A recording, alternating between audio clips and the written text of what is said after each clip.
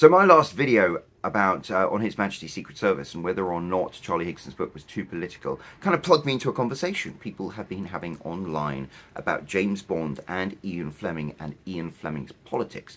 A lot of people have him pegged as like left of centre. I think that's really interesting. I wanted to make a video about the politics of Ian Fleming, and I'm not interpreting anything. I am not projecting anything. I'm going to use the words of the man himself to explain where he stood politically. And if you are vaguely interested in that, then stay tuned. I think you're going to enjoy this one. Hi guys, it's me, and oh, I'm kind of excited about today's video. So I made that video about on His Majesty's Secret Service and whether or not it was too political, and it kind of plugged me into a conversation people have been having about James Bond and politics. And it's an interesting one because politics and authors are not necessarily a good mixture, and the political beliefs of an author can often taint their work. I had an old girlfriend post a picture yesterday about how she's looking forward to the new Robert Galbraith book, or Galbraith, I can't remember, but it's basically the pseudonym of J.K. Rowling. She started writing books under a male pseudonym, and it's interesting because J.K. Rowling is one of those authors whose political viewpoints has really damaged her legacy. So she made a lot of pointed comments about trans people, and so many people who loved J.K. Rowling, who appreciated the Harry Potter series, who were passionate fans of hers, just completely rejected her, and she's like toxic. And I know that. I wrote an article a few months ago called "What Can Authors Learn by Studying the Writing of J.K. Rowling?" and people were furious. They wrote to the person who owns the blog and said that I shouldn't write for them anymore and how disgusting it was. And I wasn't addressing anything to do with her politics. I was addressing, you know, things that J.K. Rowling does well as an author and what other authors can learn from them. But no, just a mention of her name was like politically was just toxic. And I found that really interesting, and it makes you think, you know, when you're looking at your favorite authors whose works you really, really love, do you really want to go down that rabbit hole? Are you ready for what you discover? Because sometimes it can be something that really, really troubles you. Another author you can think of is Roald Dahl. I love the books of Roald Dahl. Roald Dahl has a James Bond connection. He wrote the screenplay for You Only Live Twice.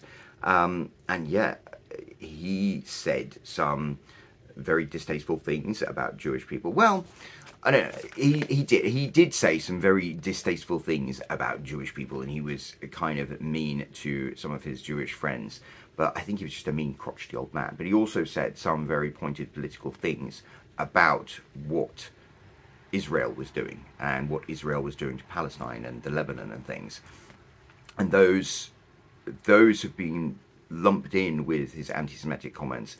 And that's interesting, but it's also made Roald Dahl politically toxic. Stephen King, you know, Stephen King is the greatest American author of my generation. And I have to admit, following him on Twitter, sometimes I read some of his political posts. I'm just like, all right, okay, boomer. Because he kind of lays it on a bit thick. I don't necessarily have any issue with that, and I still think he's an amazing author. But I'm kind of like, you know what? I don't want to hear it, mate. You've done so many amazing things, and you've put across your politics and your beliefs through the fictional worlds you've created.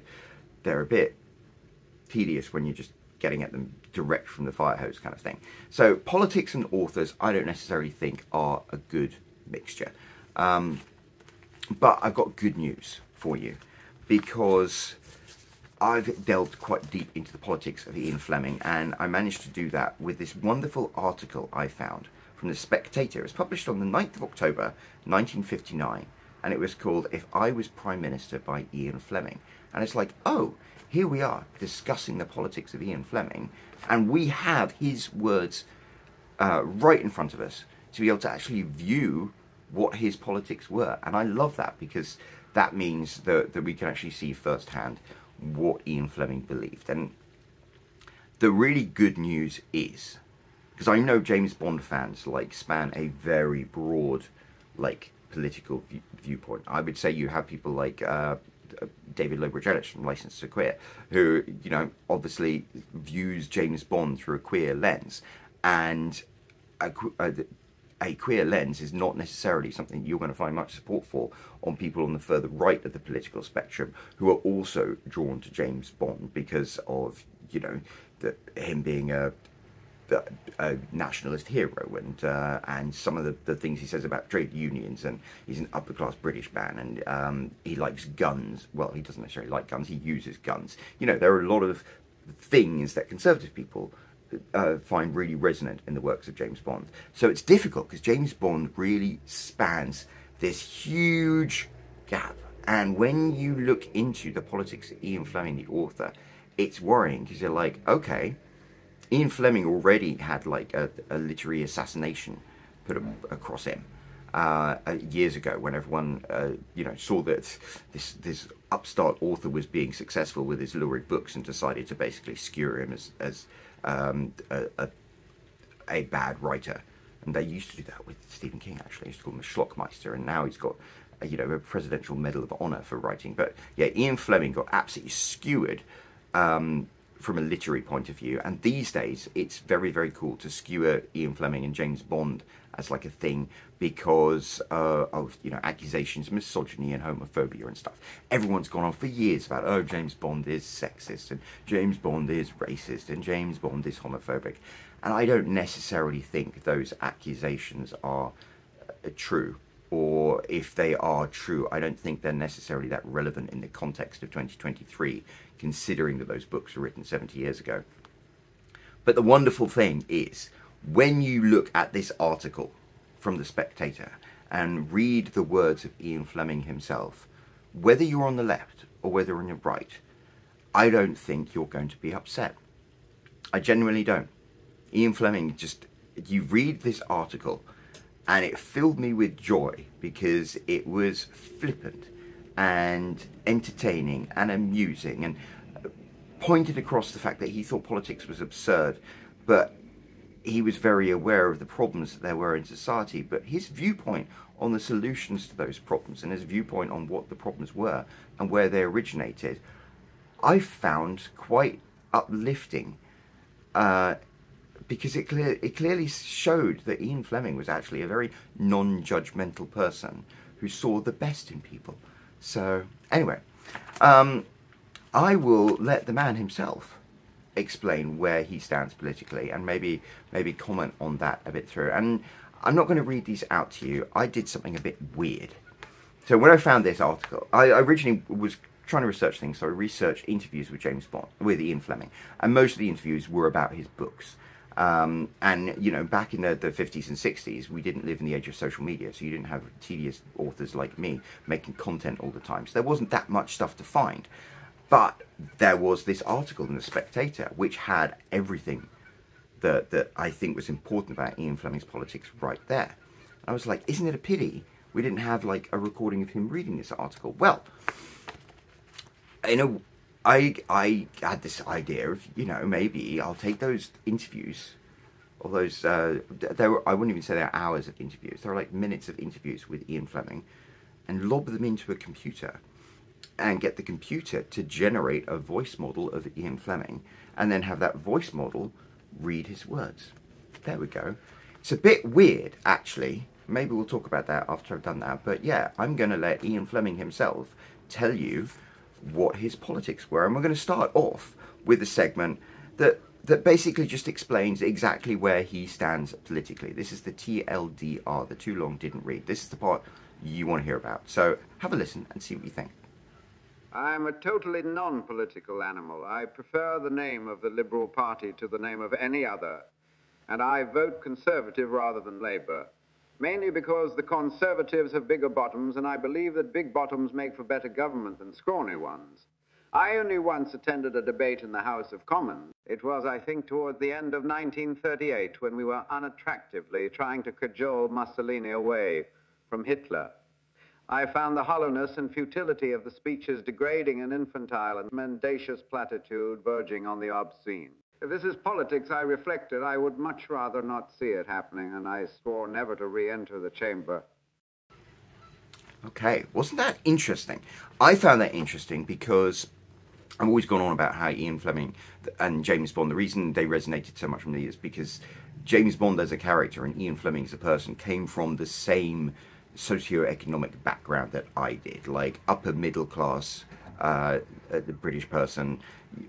Ian Fleming's circle and the circle of my parents and my grandparents, they intertwined in certain things.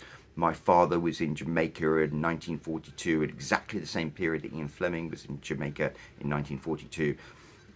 My grandfather was involved in intelligence and politics to a certain extent, and yeah, my grandfather was a member of the Liberal Party, just as Ian Fleming speaks about. He prefers the name of the Liberal Party, but in 1959, when this article was written, that Liberal Party no longer existed, and the champion of that Liberal Party, Winston Churchill, actually moved over to become a Conservative. So back in the 50s, and I think this is why people say that Ian Fleming's politics were kind of left of centre. Back in the 50s, being a Conservative wasn't necessarily the same thing as people think of as being a Conservative today. Like in the days of Eisenhower and stuff, being a Republican wasn't the same as being a Republican today. It was actually, I think the Conservative Party had a lot of strong, purposeful, reasonable beliefs as a political party back in the 50s.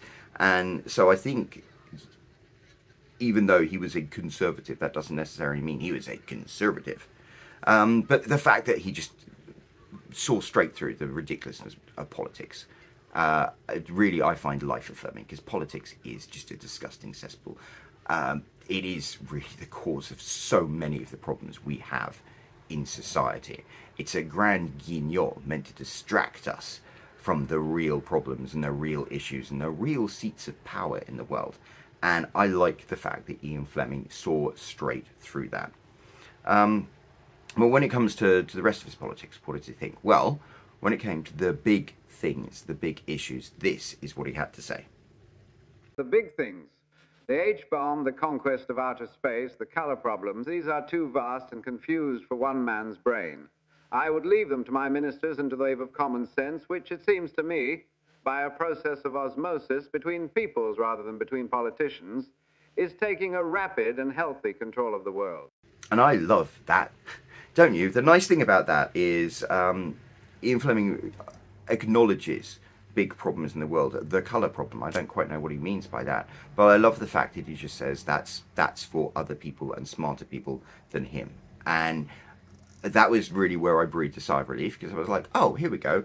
I don't need to discover some rancid political belief of Ian Fleming's that is now going to trouble me with his work for the rest of my life. He wasn't interested in it, and he realised he wasn't smart enough to address it. But what I really loved was the fact that he spoke about this wave of common sense and how it's people, not politicians, who are really driving the solutions to these problems. That was a wonderfully optimistic way to view humanity and society and the world. And I think it's very different to how we view society these days. A lot of us are always complaining that society is getting dumber. I don't necessarily think that's true. I was thinking my own experiences of, being bullied as a teenager. And now that level of bullying just doesn't seem to exist in schools to the same degree, because I think society has, through a process of osmosis, become more empathetic. And I think part of it is social media and giving everyone the opportunity to have their voice, diverse voices. That means people are more willing to overlook the things that make people different and see them, the things that make them the same. And that positivity that Ian Fleming had, and that viewpoint of common sense in the common man, I think is really wonderful. And that's one of the things I loved about this article, one of the things that I will now love about Ian Fleming as an author. There was something else that he wrote that really continues that. And so listen to this bit and see what you think about the biggest problem that he thinks is addressing people of Great Britain, and what he would do about it if he was Prime Minister. I would try and stop people being ashamed of themselves. In the United Kingdom, we have a basically non-conformist conscience, and the fact that taxation, controls, and certain features of the welfare state have turned the majority of us into petty criminals, liars, and work dodgers is, I'm sure, having a very bad effect on the psyche of the kingdom. And gosh, Doesn't that resonate with you? I think that's one of the things that we've missed in society at the moment. It seems like the left and the right are just so intent on controlling us, and not just controlling us, but controlling how we think. I mean, you have this whole like group think problem. I mentioned J.K. Rowling. Yeah, I wrote a non-political article about J.K. Rowling, and people called for me to lose my column on that particular blog because of it, because it's all become so ideological. And the government, whichever government you're talking about, the British government or the American government, they put so many rules up there that almost end up turning good, honest, law-abiding people into criminals. Gun laws in America is a very good one. You know, the moment in California and other places, they're making all these laws about, we're going to redefine what a receiver in a gun is. And by doing that, they will automatically turn 10,000 American gun owners who are peaceful and law-abiding citizens into felons. And it's like, if you're passing laws that make peaceful people become criminals, then there is something very wrong with that. And I like what Ian Fleming wrote about how you need to have society that is less ashamed of itself, need to have a society that, you know, doesn't get told what to do all the time. Have this basic assumption that human beings are capable of being rational, sensible, kind, decent people, and give them the freedom to demonstrate that. Yes, there are always going to be bad apples, but for the most part, human beings are good people. And whether you're atheist or Muslim or Christian, I truly believe every human being at their core knows the difference between right or wrong. And really, it's religions and governments and ideologies that brainwash and gaslight people into doing what's wrong, thinking it's right. If you just leave people alone, normally, I truly believe they'll do the right thing. But yeah, that's me.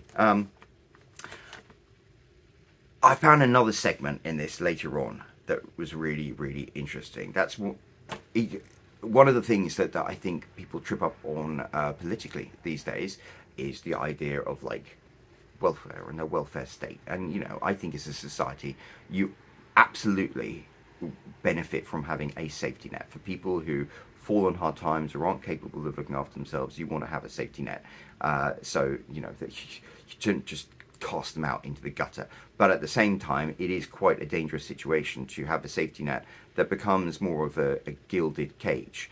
And I experienced that. My brother, who was much smarter and more capable and better educated than me, kind of like fell through the cracks in life and ended up living on welfare in the UK for a little while. And when he got his shit together and wanted to leave, it was almost impossible. Because the moment you started, you know, actually earning money for yourself, you got so much of your welfare taken away that you were therefore unable to look after yourself. And it kind of becomes a trap. And mentioning anything to do with welfare these days is kind of a tricky thing. There was that musician, what's his name? Oliver something, who sung that song Rich Men North of Richmond, and so many people loved the bits, half of it, about how terrible politicians were, and then so many people on the left wing got really, really upset because he mentioned people on welfare being £300. And it's kind of like, yeah, when you talk about welfare, normally it's a really politically charged thing, and Ian Fleming does talk about welfare, but the wonderful thing is, he doesn't talk about it in any of the way that's going to offend people. He specifically talks about the welfare artist. And what he means by that is, and this is much more common back in the 50s and 60s, artists who are funded by the government to create art. And he wasn't necessarily a big fan of that. He wasn't much of a fan of the state-funded arts. And I think his solution to it makes a lot of sense, actually. Having observed at close quarters the great waste of money on paint and canvases in one of our schools, I am not convinced that the welfare artists is worth encouraging any farther. Instead, therefore, of spending larger sums on the arts, I would spend them on the crafts. I would encourage the fine metal workers, mellers, binders, printers, woodworkers, etc., in a most lavish fashion, and attempt to arrest at once the decline of the craftsman, even down to the lowly thatcher. And I like that. I think one of the problems that we have in society at the moment is we are encouraging kids all the time to go to university and to get a degree, which is fine, but there are many other things that you can do in life and earn a very good living, often a better living than you could with a university degree, that don't involve going to university. I mean, if you're a self-employed plumber or carpenter or electrician in New Jersey, you're bringing home really, really good money. If you become a factory worker as part of a union, you're probably bringing home more money than half the people who work in an office cubicle with a degree. So I really like that. I think it is a really good idea to basically say, hey, what skills you have could be used constructively in a way that will give you the same artistic and creative output as you need, but also, you know, be of value to society and be lucrative for you as a person.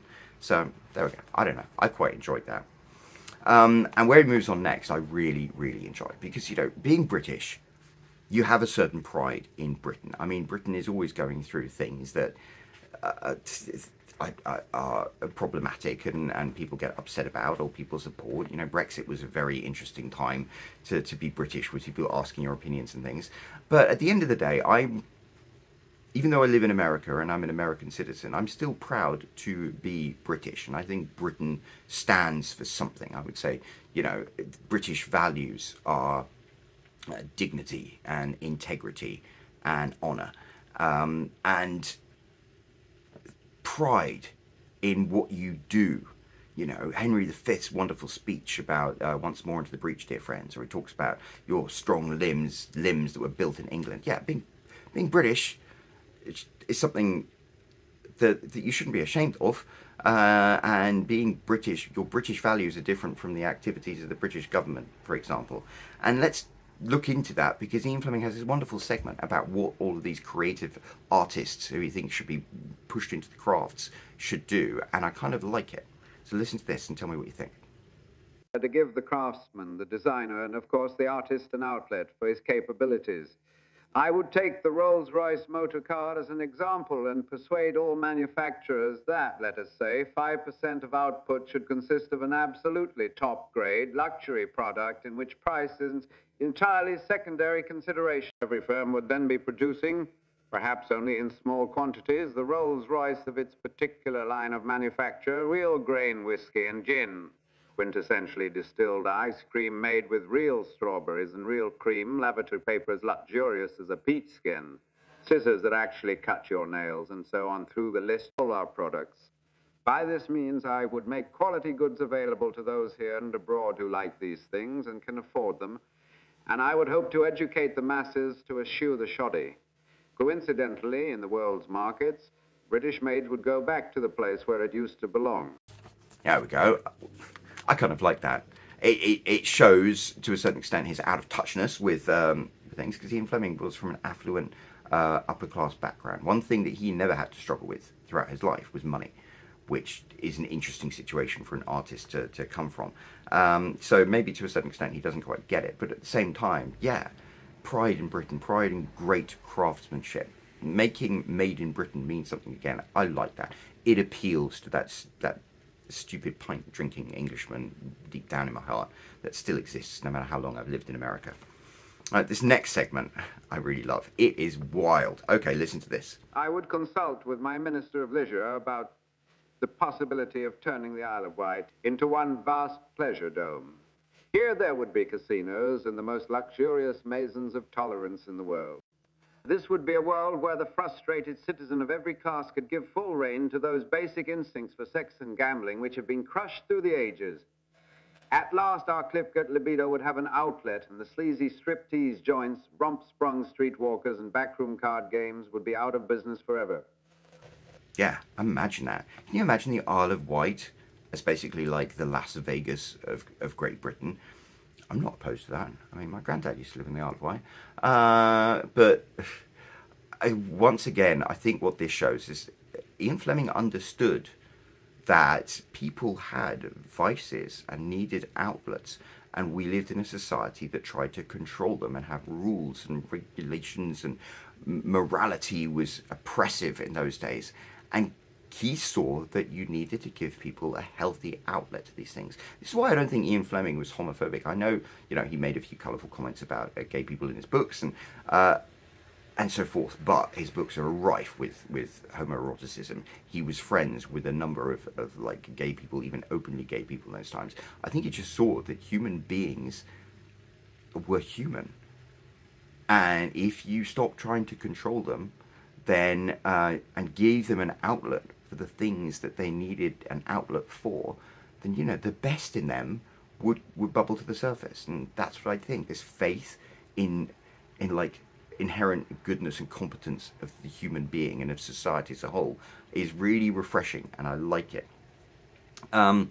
This next segment blew me away. So, out of all the people in the world as literary figures, who do you think would be most supportive of like fossil fuels and the car and cars and stuff? Ian Fleming loved his Bentley. He loved cars. He loved fast cars and stuff.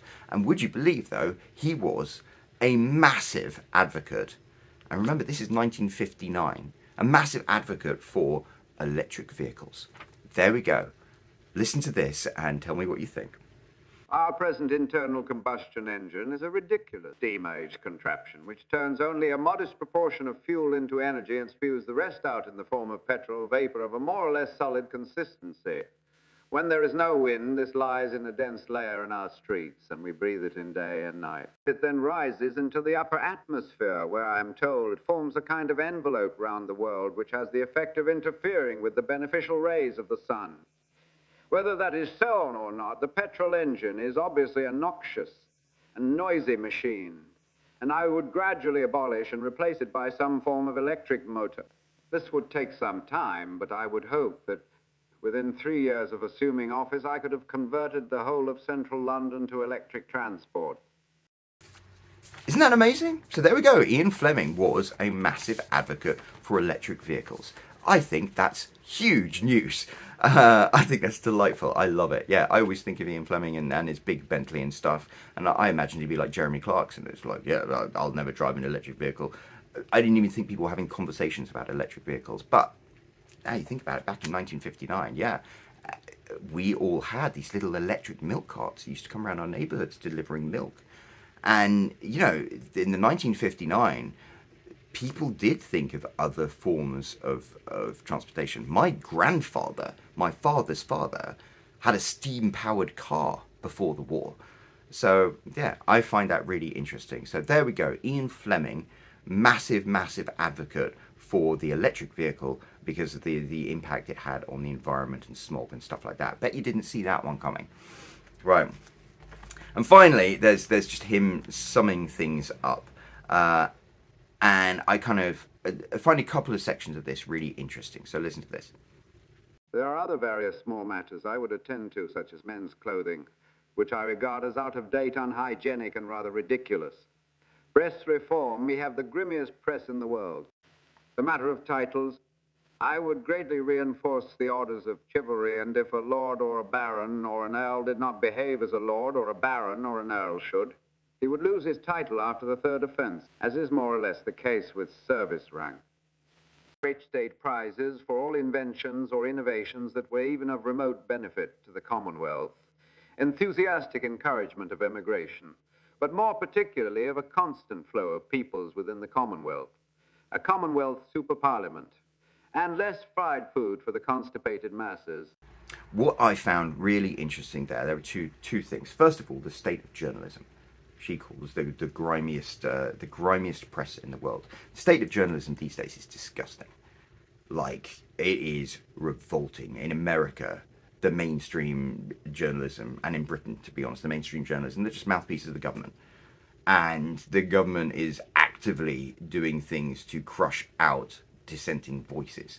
And yeah, it is something that needs to be reformed, but it needs to be reformed not by the folks in Congress. It needs to be reformed by actual citizens of the country, because we want to have a free and honest press. So the fact that Ian Fleming could identify that as a journalist, as an editor of a newspaper way back in 1959, I think is significant. And the next thing is that I found was really interesting was his belief in the Commonwealth. The Commonwealth, of course, were all of the countries that had used to be British colonies and part of the British Empire. You know, as they became independent countries, a lot of them still had the Queen as the head of state. They still had very, very British forms of rule and British forms of government, and they formed the Commonwealth, which still is, you know, this wonderful amalgam of countries that aren't brought together necessarily by geography, but more by these common values as that were instilled by the British Empire. And I think a lot of people are against colonialism and talk about the negative aspects of colonialism, and I think you have to acknowledge that those exist. But at the same time, as somebody who is being, you know, whose entire family is rooted in colonialism. You know, my grandparents were born in India. My father was raised in Jamaica. My parents were married in Africa, in Kenya. I was married in the Bahamas. You know, former and actual British colonies are like something that my family is deeply, intimately familiar with. And I've noticed when I went to India, people were interested in me and respected the fact that I was British and spoke about things that were the legacy of the British rule that were positive. And there were definitely very, very negative things. Some of the things the British did in the colonies were just disgusting. And, you know, we are the bad guys in so many situations. But at the same time, we have been very fortunate in having this sort of rose-tinted viewpoint of us. And I think Ian Fleming saw that and saw the benefit of the Commonwealth and the shared values that the Commonwealth had. And I like the fact that there was the enthusiastic encouragement of emigration. It's not immigration, that's emigration, as in British people going abroad to live in Commonwealth countries. It's kind of like reverse immigration. I know a lot of people are talking about immigration now as an issue, and I love the fact that to Ian Fleming it really wasn't. He didn't even acknowledge that as a problem or a concern, but he was very keen of like British people should go and live in other countries. But he did talk about more particularly of a constant flow of peoples within the Commonwealth, which I found quite interesting. That was something that happened quite naturally anyway.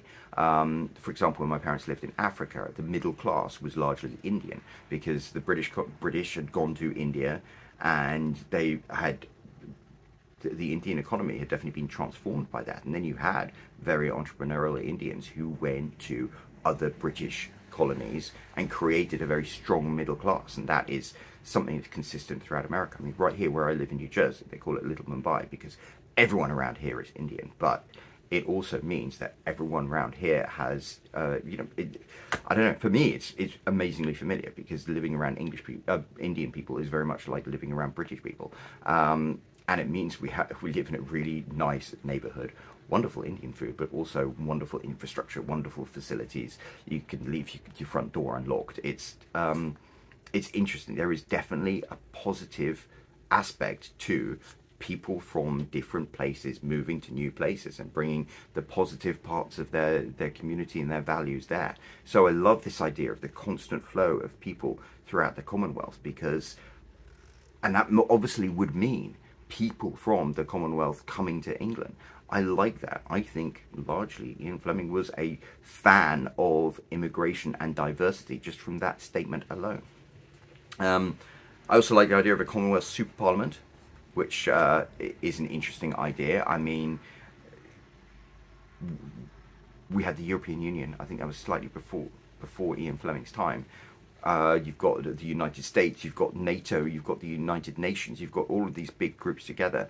A super parliament for the Commonwealth and being able to unite the Commonwealth. Imagine just the sheer scale and economic impact the Commonwealth has on the world.